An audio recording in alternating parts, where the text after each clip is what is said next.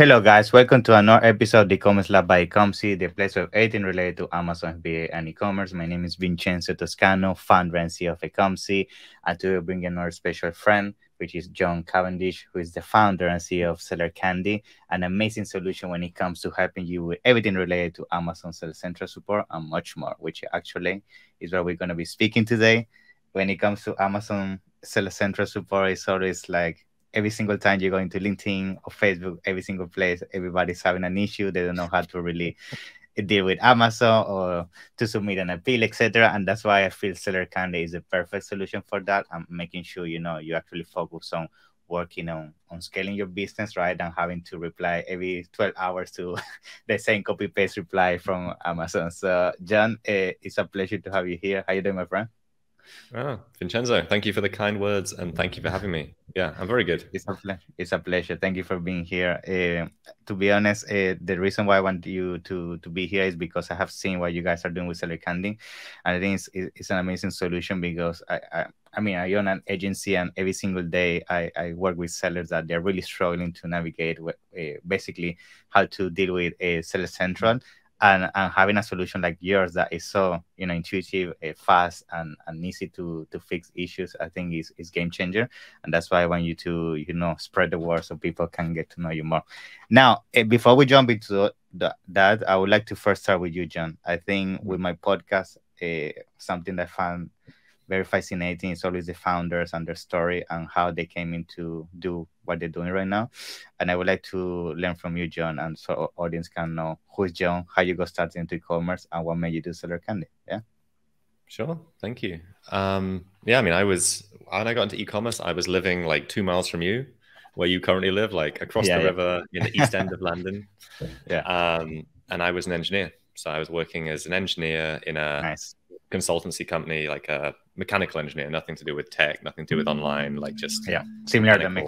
Nice. Yeah, sitting at a desk doing spreadsheets. What engineers do, not all the cool stuff. And I wanted to make money online. I was like, how can I make money online? So I did what everyone else did. I Googled it. I thought I'll become a blogger. This was 2014.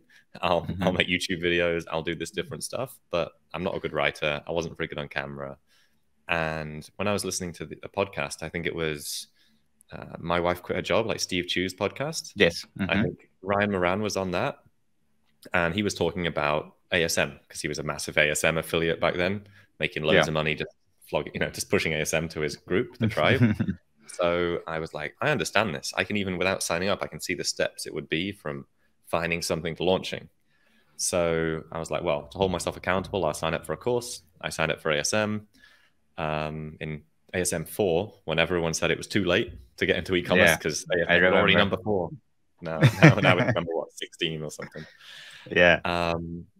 And started that. So I was contracting as an engineer at the time, although I was super young. I was unhappy with the job anyway, so I started contracting, selling my time for money, and so I had spare cash. So luckily, I put like $6,000, something like that, into a product. Started off, and I never looked back from there. Really, like it started slow, but it grew and grew, and we did like $1 million annual revenue by like 18 months later. Wow, and that's crazy. Kind of grew very fast growth.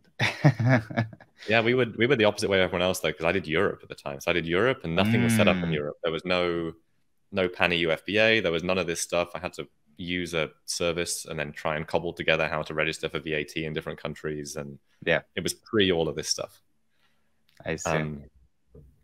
Yes, we grew, and it was great. Wow. The next step. Sorry. Go on. Yeah, go on.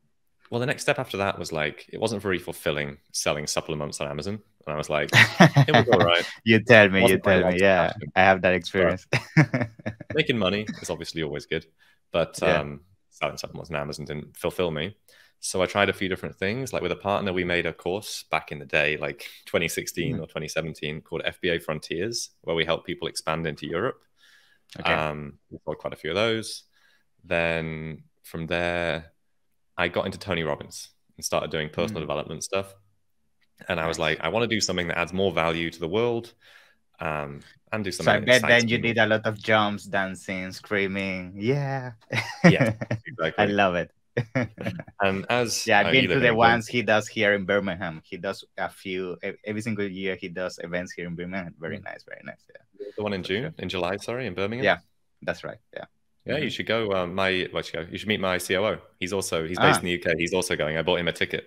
I bought all my Nice, team nice. tickets to That's different good. Tony Robbins events. Good. So gonna meet there then. Yeah, that's cool. I'll introduce him. Yeah. So I was doing this, and I was like, how can I add more value? An agency. So similar to you, an agency model. So as most people do when they start a new model, they think operations is everything. So I spent 6 months screwing around with my operating team, trying to make things work, and then realized, oh, I need to sell. So I got a sales coach, and from there, we very quickly scaled from selling nothing to getting up to like $1 million run rate worth of selling in about a year again as well. Okay. And then as I was growing, I was like, I don't want to scale the operations on this thing. Like, I don't want to have to build a creative agency plus an ads agency plus all these things you need to run. That's me. And if you can make it work, it's amazing. Because I know people that make it work and make a lot of money, and it's good. But as I was growing, I heard about productized services as a business, which is doing a small scope of things really well. And I was like, well, we could bring this into the Amazon space. I had like 500 sales calls that year because we'd done so much outbound. And everyone I talked to, whether they could be successful on Amazon or not, hated working with sales support. So I was like, sounds like an opportunity to me. Yeah. Let's get rid of all the clients. I sold them all to another agency who've still got them. They did a great job. I took on different team members, and we started building the system. And then again, you start at zero. It takes forever to get things going and start the momentum machine. But yeah, since then we've grown pretty quickly. We've got a couple hundred accounts, 70 team members. We've just been growing for the last 3 years. Yeah, I love it. To be honest, I love your story because it's very similar to mine. I also come from an engineering background.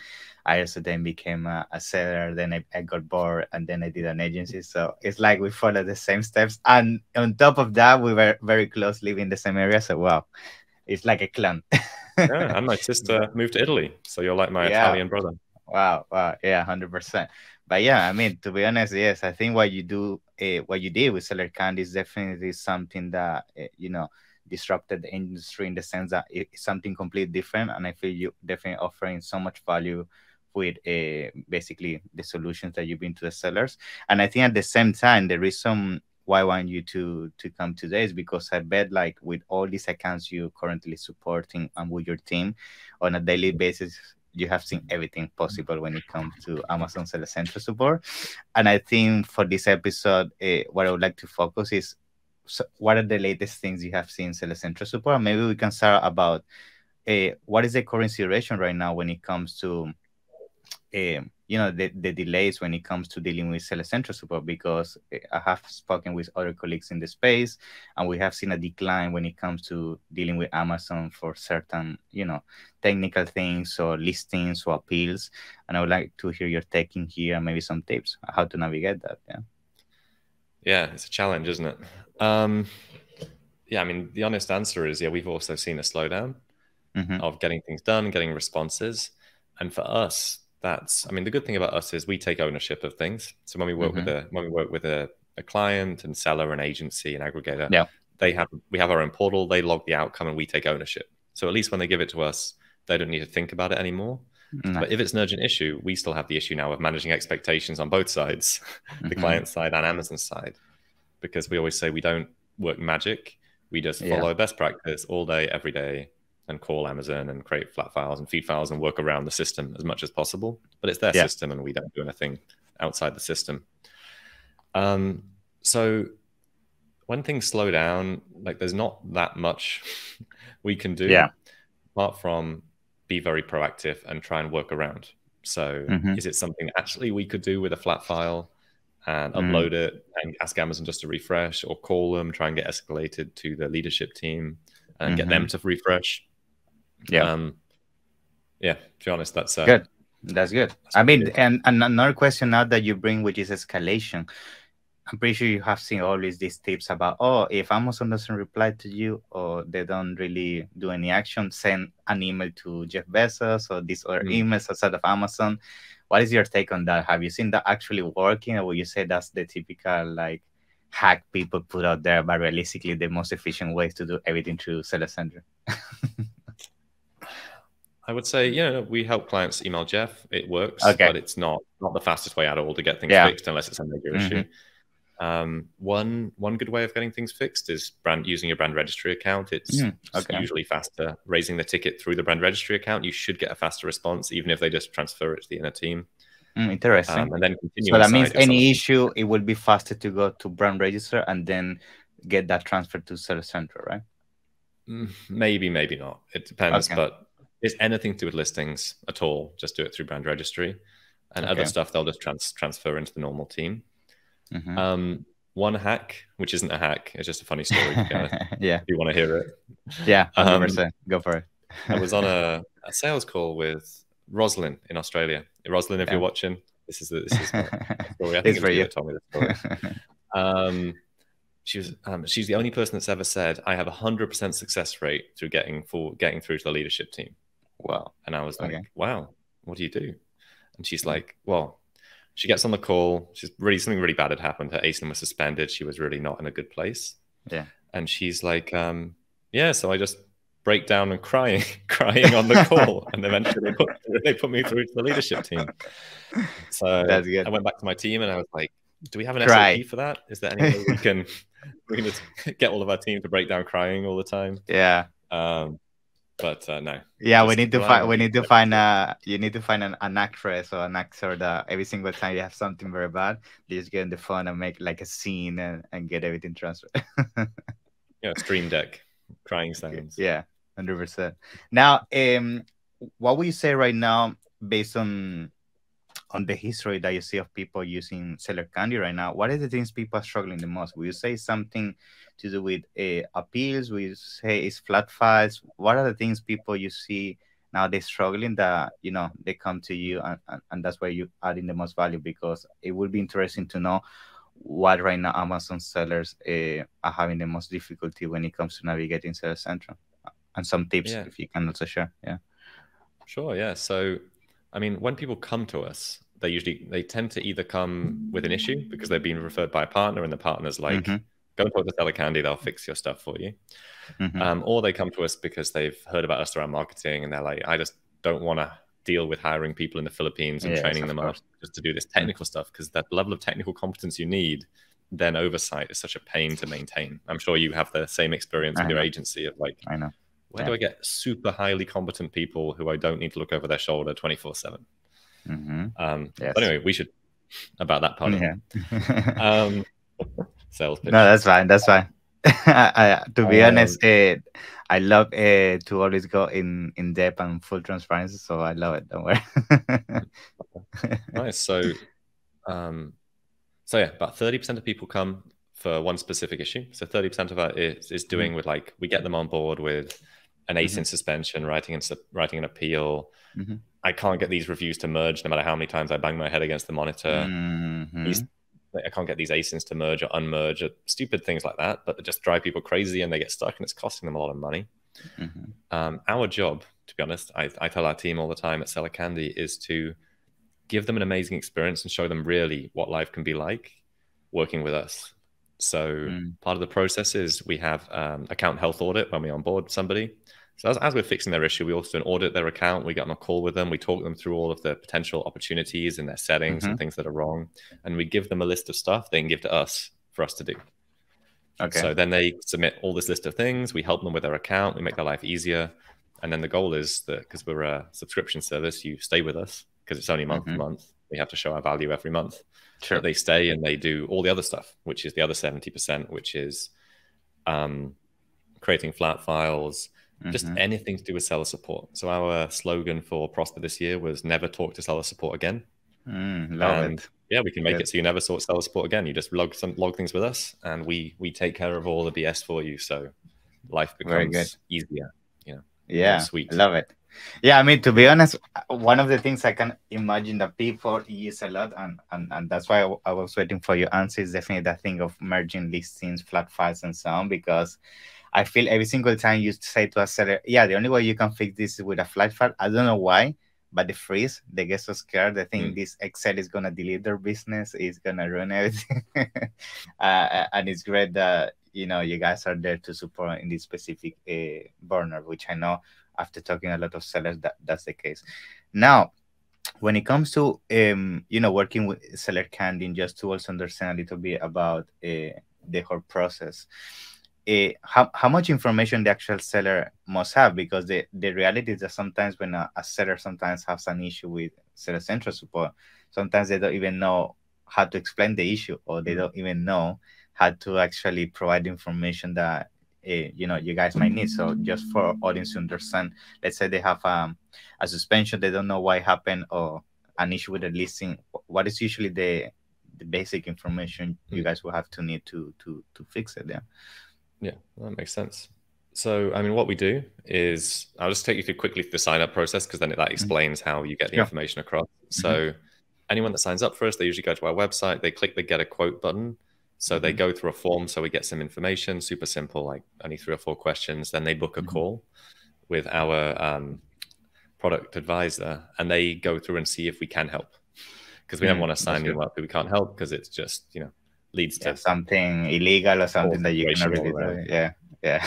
Or something that's not within our wheelhouse, like, no, we'll refer you to a partner and this partner can help you. That's what we always do. We send people to partners. So it's always good to talk to us, and we'll send you somewhere that can help. So then we sign up, we do the onboarding call, you get access to your portal. Then in the portal, it has kind of some drop down menus. I can even show you in a minute if you want, but we have the drop down. You can be like, do you want me to show you? Yeah, sure. Show you. Yeah, we can do that. Yeah, so people can see the full dashboard, and that will be great for people to have visibility of how the whole thing works.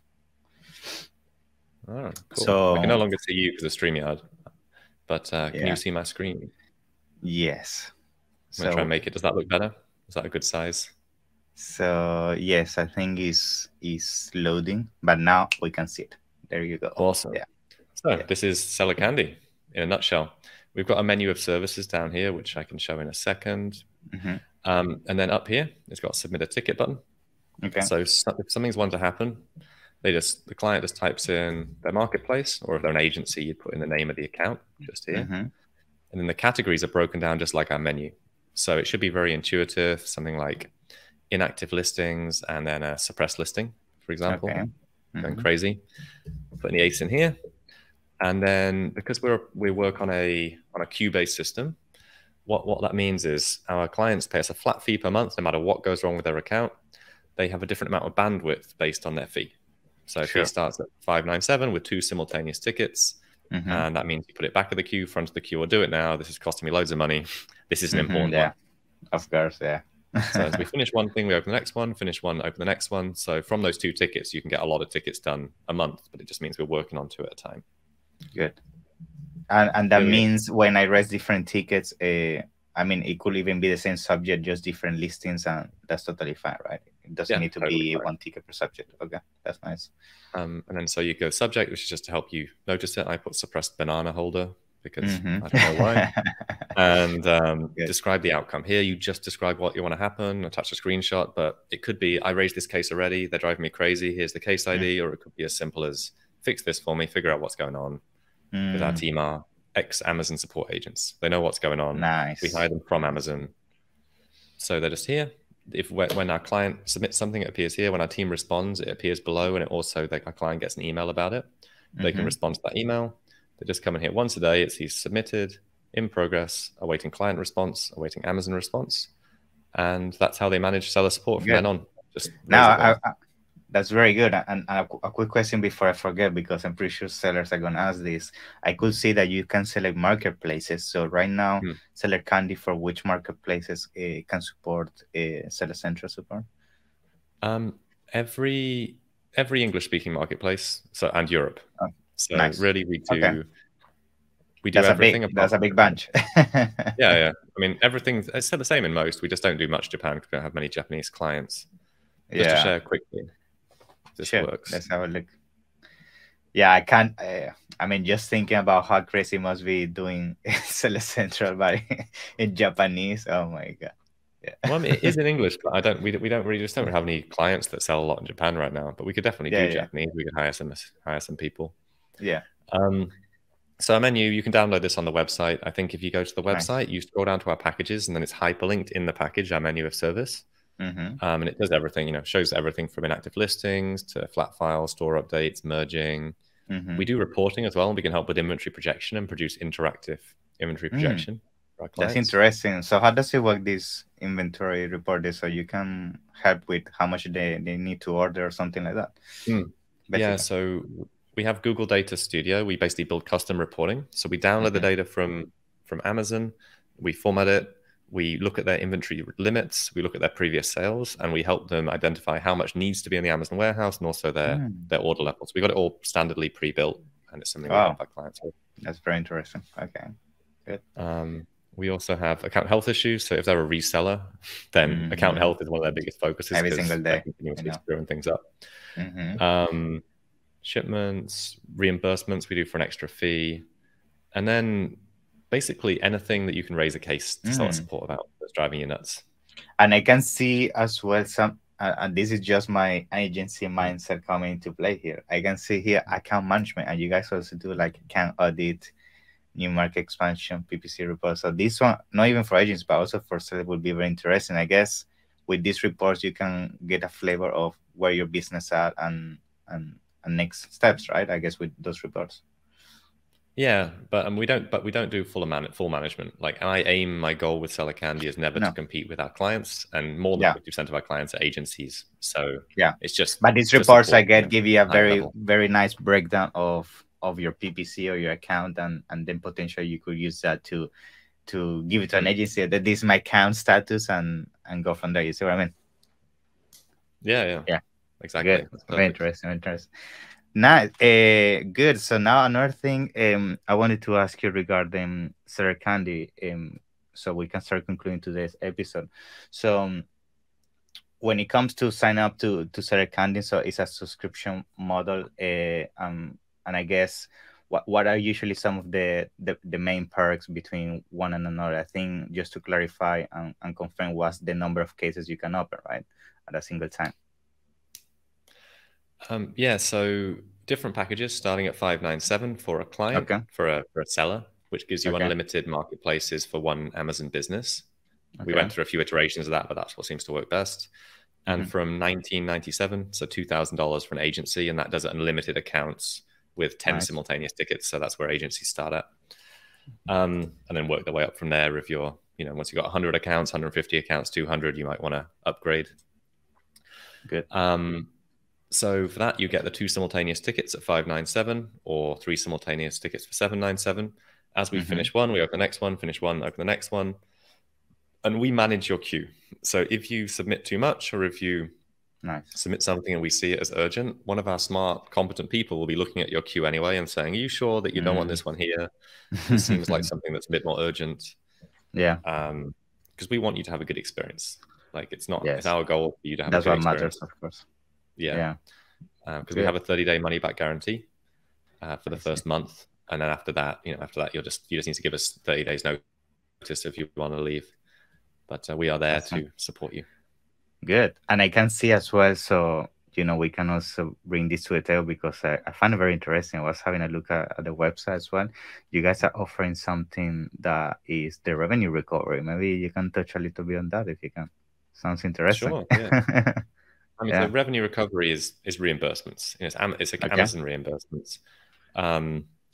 You might be using somebody else. Like our ethos is, if you're using us and you like us and you've got regular communication with us, we are the best person to do your Amazon reimbursements because we already have a regular cadence of communication. So if we need anything from you, you're probably going to give it to us, as opposed to other services who are like SaaSes, who most people ignore emails from SaaSes, don't they? They're not like going to respond to it.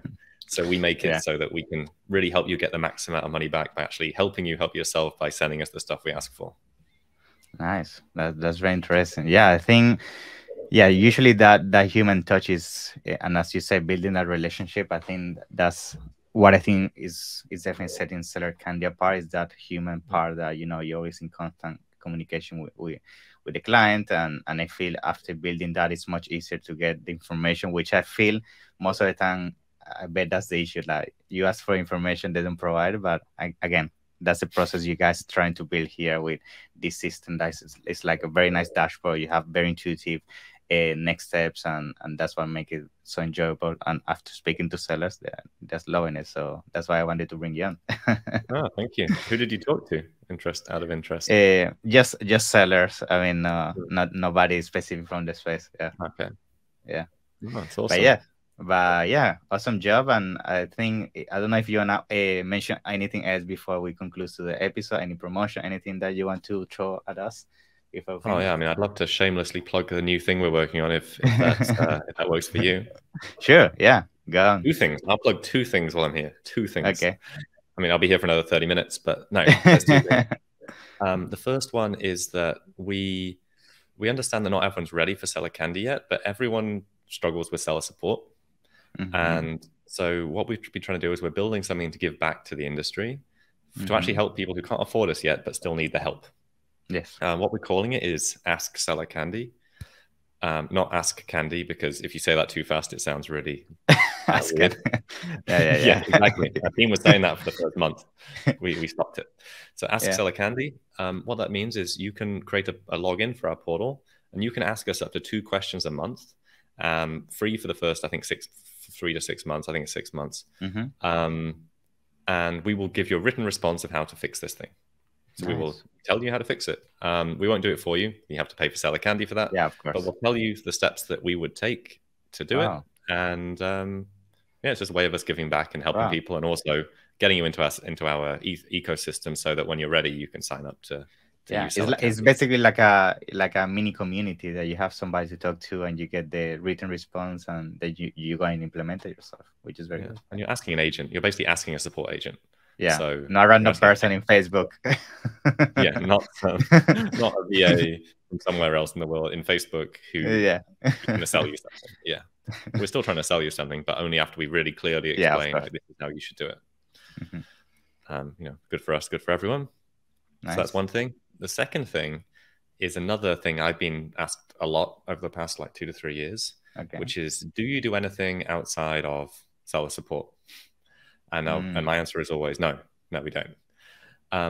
But recently people have been asking a lot about VAs, and like, what about if I want a VA to just be a general EA, like take stuff off my plate, stop minutes, so they won't do my, they won't do full account management, but they'll like be my supporter so that I can be consistent in my actions, not just all over the place. Like the repetitive things on a daily basis that don't really add value to grow the business.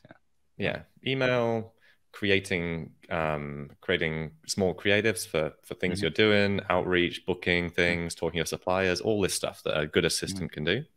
So my response has always been like, it's hard in the Philippines because there's a mindset gap between a lot of people hire in the Philippines, then have issues churning employees because the person doesn't get them. They're not communicative enough. They can ghost people. Like, you have issues with Filipino employees sometimes. So if you don't hire them well. So what we're doing is we are merging mindset and recruiting in the Philippines into a VA service, where we will hire you a VA, we'll manage them internally with internal one-to-ones, and we're really focusing on mindset. So we're calling it Magical VAs. And we're hiring and training mindset-trained VAs for the e-commerce space outside of Seller Candy, but just to really just help people get the support they need and free them from the daily BS of stuff they don't want to do, basically. Yeah, that's very interesting. Yeah, because I agree with you. The issue, I mean, don't get me wrong, VAs are amazing, and you can definitely find very good ones. But yes, it's difficult sometimes, especially if they don't come from the mindset of Amazon or e-commerce, and they're just general VAs, that it's difficult to adapt to the workflow and all those things. So yeah, I think you're gonna crush it with that. So let me know once it's out, and maybe we can do another podcast and we can talk about that for sure. Oh, thank you. And we just placed our first one. We're building the system, and we're building an amazing team out there who's building the business currently of VAs, but ex-supporters. And the cool thing is, for not that much money, you can hire mid-level managers, people who've hired, trained, HR experience. Like, in the US will cost you thousands.